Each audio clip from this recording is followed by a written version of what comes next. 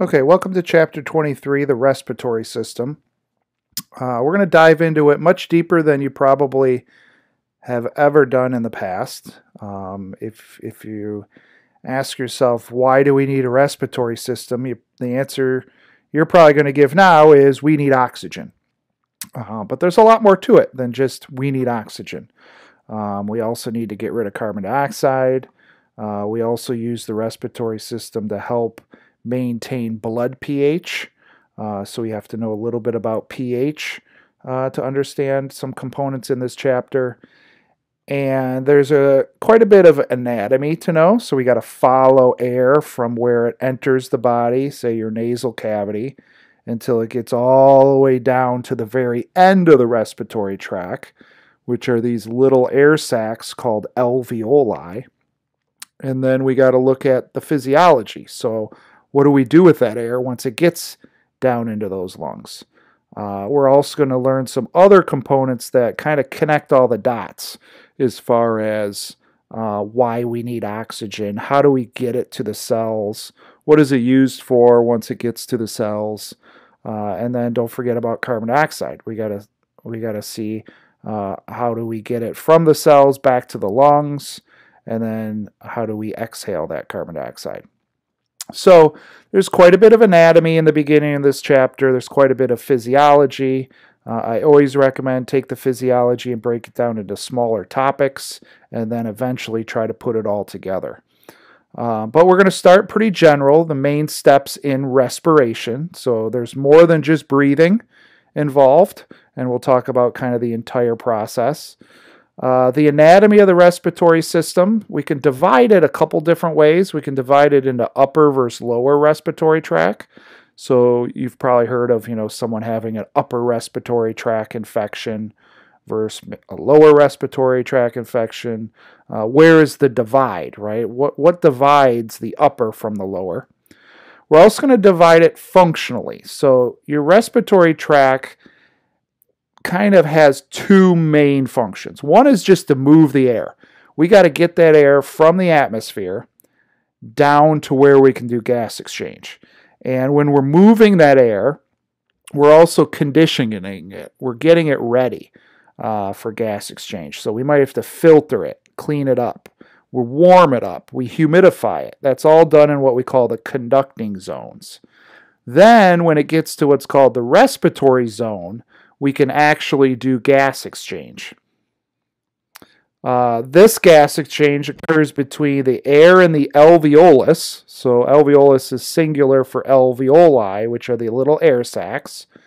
And we're going to do gas exchange between that and the pulmonary capillaries. So this is basically an interface. There's a divide between the air in the lungs and the blood in your pulmonary capillaries. So this first kind of set of gas exchange is called external respiration. But we also have to look at what's called internal respiration. That's going to be gas exchange between the blood in your systemic capillaries and your actual tissue cells. So there's really two places where we have to look at gas exchange. We're going to learn about what muscles are involved in breathing. We call breathing pulmonary ventilation. So you have to be able to ventilate the lungs. So what muscles are utilized during both normal, quiet breathing, but also if we need to start to move more air, we call that forced breathing. We'll look at some pressure changes that have to occur during inhalation and exhalation. Air moves because of a pressure gradient. So you got to have a higher pressure somewhere and a lower pressure somewhere else if air is going to move. If pressure is the same, air doesn't move. So obviously moving air in and out of the lungs requires you to change the pressure inside of your lungs. So we'll take a look at that. We'll look at what's called lung volumes and lung capacities. We'll look at, again, there's two places we have to study gas exchange. We have to study the external respiration. That's between the lungs and the pulmonary capillaries. We also have to look at what's called internal respiration. That's between the systemic capillaries and your cells. We also have to look at how do we get these gases transported. That's more of a cardiovascular function. but how does oxygen travel in the bloodstream? How does carbon dioxide travel in the bloodstream? We're going to look at what's known as oxygen hemoglobin affinity. So this is how strong hemoglobin holds on to oxygen. This is going to involve, changes that occur so you can load up the hemoglobin with oxygen, but then also unload it, right? Because hemoglobin has to grab onto oxygen, but then eventually let go of it. So what changes that affinity? How does hemoglobin know to hold on to oxygen tight in one place, but then let go of it in another place? And then finally, we look at how the nervous system controls your breathing. Breathing is all kind of regulated by the nervous system. So how does the nervous system get you to breathe faster and deeper? How does it know when you can slow down your breathing rate? So those are all the little topics. Basically, the first few here are all anatomy, and then we get into the physiology in the second part of the PowerPoint. So let's take a look first just at the general idea, right? And you really want to think about, the very end first. So what do we need oxygen for? It's not good enough at this point to say, oh, just so we don't die. What do we actually need that oxygen for? And it has to do with cellular respiration. It has to do with the fact that for us to get energy from glucose or fat or protein, we need oxygen. All right. We are aerobic organisms, meaning we need oxygen. It plays a vital role in the production of energy, ATP. So every single cell in your body has to be able to make energy, ATP. So we have to get this oxygen from the atmosphere, right, from the environment, to every cell of our body for cellular respiration. All right, so this takes a lot of steps. All right, the first step we're going to, once we get into the physiology, is known as pulmonary ventilation. So that's our medical phrase for breathing. All right, you have to be able to move air into the lungs during inhalation and move air out of the lungs during exhalation. So the combination of inhalation and exhalation is called pulmonary ventilation. When we're talking about ventilation, we're obviously going to learn about respiratory muscles, such as the diaphragm, external intercostals. We also have to talk about pressure, all right, pressure changes that occur in your lungs. Next thing we got to do is we got to be able to do gas exchange between the air in our lungs and the blood in our pulmonary capillaries. So again, that process is called external or pulmonary respiration. This is driven by diffusion. So we got to kind of remind ourselves what diffusion means. Basically, things move from high to low. So oxygen's going to be high in the alveoli. It's going to be low in the pulmonary capillaries. So oxygen goes from the alveoli to pulmonary capillaries. Carbon dioxide is going to be high in the pulmonary capillaries, low in your lungs, so it'll diffuse the other way. All right, so simple diffusion. We also talk about transport, so it's not really on here, but we also need to talk about how these gases get transported, and then we look at the other form of gas exchange called internal or tissue respiration. So now we are at the systemic capillaries, and we're looking at how the oxygen goes from the systemic capillaries into your cells, and then how carbon dioxide, which is made inside of your cells, diffuses into your blood. So two different places we study the specific gas exchange that occurs. And then obviously don't forget about cellular respiration. That's where you're utilizing the oxygen and producing the carbon dioxide. If you think about it, the respiratory system really only carries out the first two steps because once you get the oxygen into the blood, it's all about the cardiovascular system. So cardiovascular system carries out this third step, as well as transporting the gases. So even though this is the respiratory system chapter, you also need to remind yourself that the cardiovascular system is playing a huge role in this process. All right, so that's kind of the big picture. Let's learn some of the anatomy. So like I mentioned on that list, we've got a couple different ways to divide the respiratory tract. One way is more functionally. So we have what's called the conducting zone, which is basically moving the air. And then we have the respiratory zone, which is where you can actually do that external respiration or gas exchange. So another job of moving the air is you also have to get it ready. So it has to be warmed up. So the lungs don't like cold air.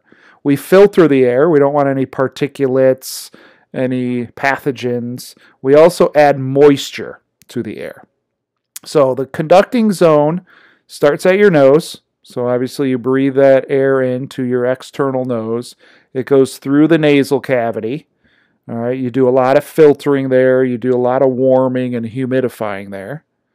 Then it moves to your throat or pharynx. So that's going to start back here and go all the way till it enters your larynx or voice box, because that houses your vocal cords. Then the air goes down the trachea or windpipe. Again, we're still trying to filter it, get it ready. You got two lungs, so that trachea will split into two, what we call primary bronchi. Bronchi is plural for bronchus. There's a right bronchus and a left bronchus. And those are going to divide. So these airways are going to keep dividing into smaller but more numerous airways until they get to pretty tiny airways called bronchioles. And then the end of the conduction zone is called the terminal bronchioles. That's not the end of the respiratory tract. That's just the end of where all you're doing is moving and filtering and humidifying the air. Then the air from there, and this is all microscopic. So we're taking the very, very end of the respiratory tract and blowing it up a little bit. This is the respiratory zone. So you got what's called respiratory bronchioles, and those can participate in gas exchange because they actually have little alveoli sticking off of them. And those alveoli is where you can do the gas exchange. Then you have what's called alveolar ducts, alveolar sacs, and then the most important structure for gas exchange are the alveoli. And those are these little guys. They some people think they look like little grapes, but those are the little tiny microscopic air sacs deep down in your lungs. All right, so this is dividing it functionally. Are you moving the air, warming the air, filtering the air, adding moisture to the air? Or are you actually doing gas exchange with the pulmonary capillaries? Anatomically, we can divide it into upper versus lower. And the divide is typically your larynx or voice box. So anything above it we consider upper respiratory. So that's going to be your nasal cavity, your throat. All right. And then anything below is lower respiratory. All right. So again, this is just an anatomical upper versus lower, kind of arbitrary. I don't know who came up with the fact that let's just say the larynx divides it. And I've found that some books will put the larynx in the upper, other books will put the larynx in the lower. The best thing, I think, is the vocal cords. They're right in the middle of the larynx. They make a very good kind of divide. So if you're above those vocal cords, you're upper. If you're below, you're lower. All right? Okay, so now we're going to start all the way from the beginning, look at a little more detail. Obviously, there's a lot of things to identify on this picture. If we were to divide it anywhere, it's right here. These are the vocal cords or vocal folds. So anything above here is upper. This is all upper respiratory tract. And then we'll start to enter that lower respiratory tract as we get down below the vocal folds. All right, so a couple things that might look familiar. You've got what's called paranasal sinuses that surround your nasal cavity. If you remember, the frontal bone has a sinus. The sphenoid bone has a sinus. Oops, where is that? Oh, I don't have it labeled, sorry. This is the sphenoidal sinus. You also have sinuses in your ethmoid bone, not shown here. You have sinuses in your maxillary bones, not shown here. But air is going to enter your nostril, right? Here's a nostril, enters this nasal cavity, all right? This is the nasal cavity. It's going to have a lot of mucous membranes. It has what's known as the nasal concha or turbinates. Their job is to just make that surface area larger, because if you have a large surface, that air will get filtered much better. So it does a really good job of filtering the air. There's a lot of blood flow in your nasal cavity. That's why you tend to get nosebleeds a lot. And that blood will warm the air, right? Blood is warm. So if you can run air over, tissue that has a lot of blood flow to it, you can warm up that air nicely. And then it also adds moisture. So your nasal cavity, you might not think it does a lot, but it does a lot of the conditioning: warming, filtering, humidifying. All right. The bottom of your nasal cavity is the hard palate, so that kind of separates your nasal cavity from your oral cavity. There's your tongue in there. As the air moves through the nasal cavity, it will then enter what's called the nasopharynx.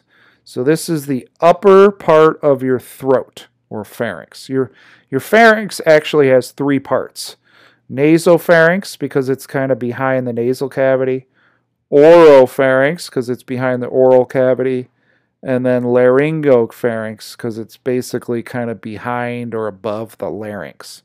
So that's the three regions of your pharynx.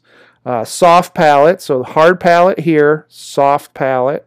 And then the bottom of the soft palate is the uvula that kind of dangles down. And then on each side of the uvula, you have the palatine tonsils. So it shows one of the tonsils there. Notice up here is the pharyngeal tonsil, or adenoid. So remember, your main tonsils are pharyngeal, palatine, and lingual tonsils. So those are all there, strategically located, because you're going to have pathogens trying to get in through the respiratory tract and digestive tract. Oropharynx, the epiglottis. So your epiglottis is a piece of elastic cartilage that is a lid to the larynx. This is your larynx. So in this position, right, air can move down into the respiratory tract. When you swallow, two things really happen. The larynx moves up and the epiglottis moves down. And that covers this opening here called the glottis.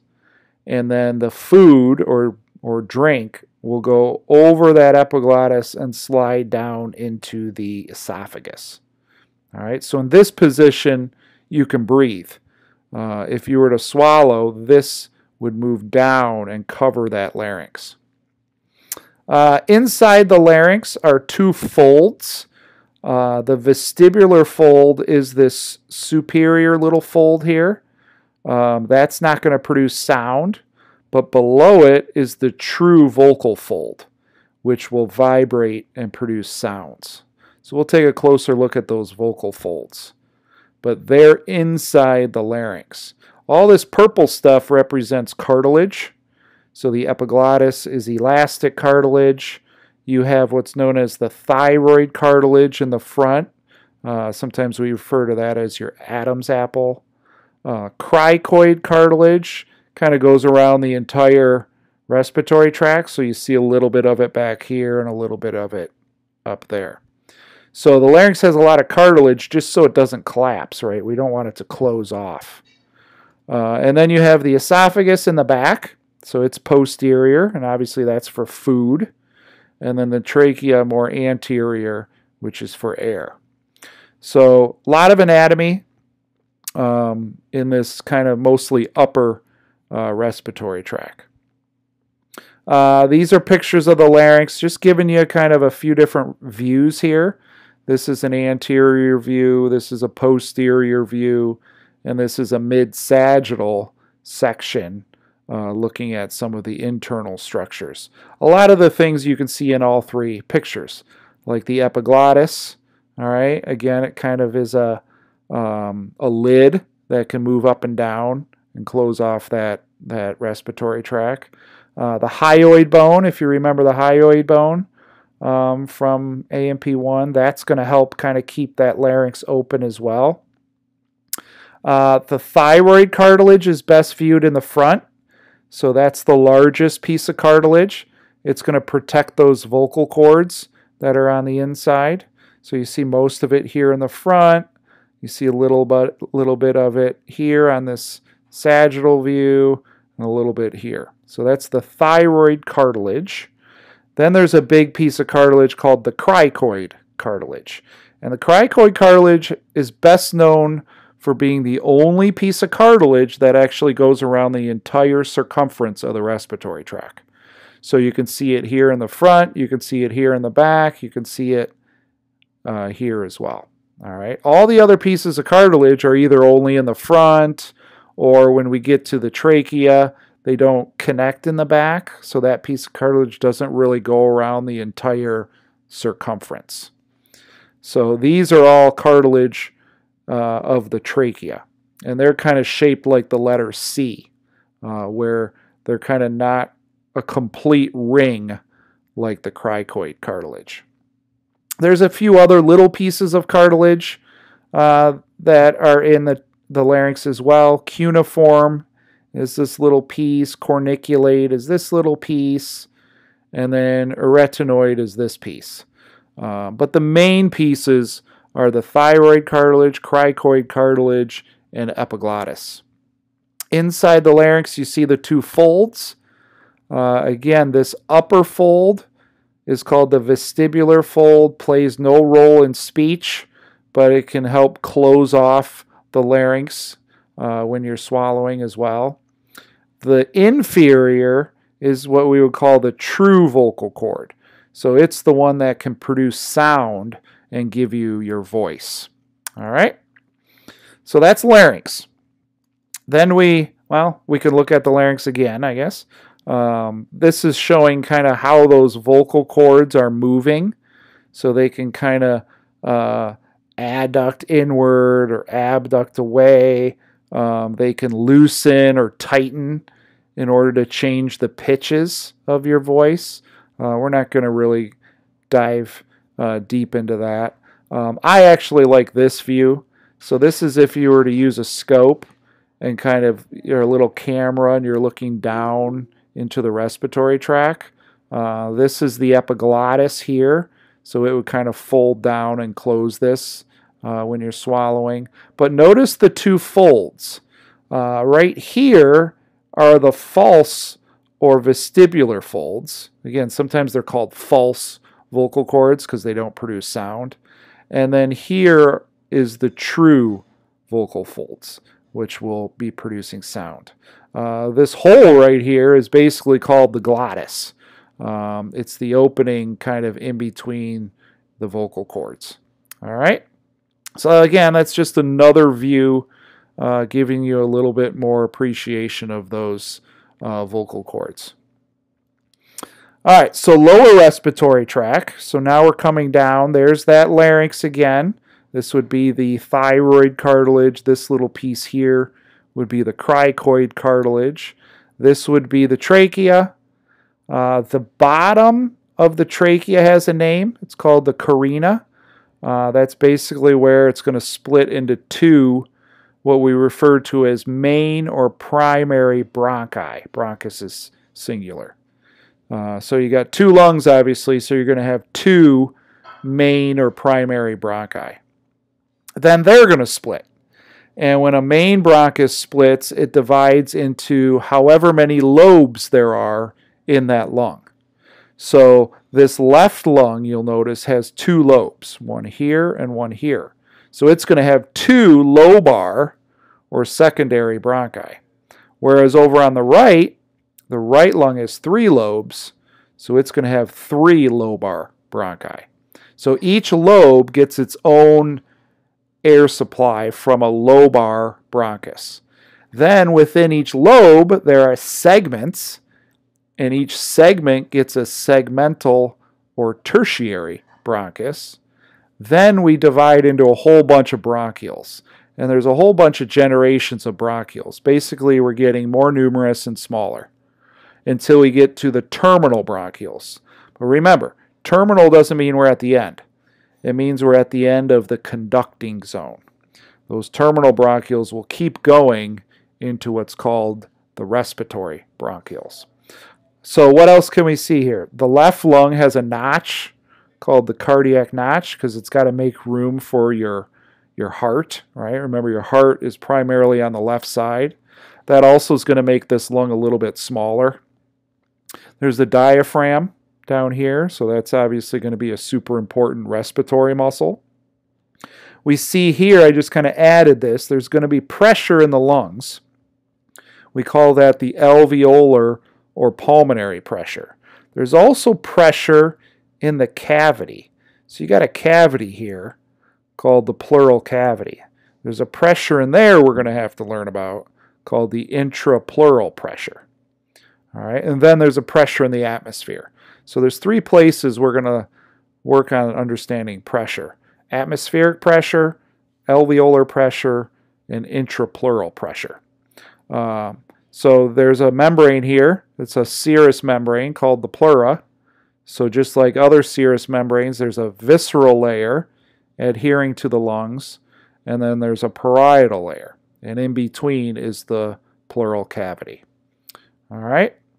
Okay, that's probably a good place to take a little break. We'll start the next video and continue down that trachea and kind of look at a few more details.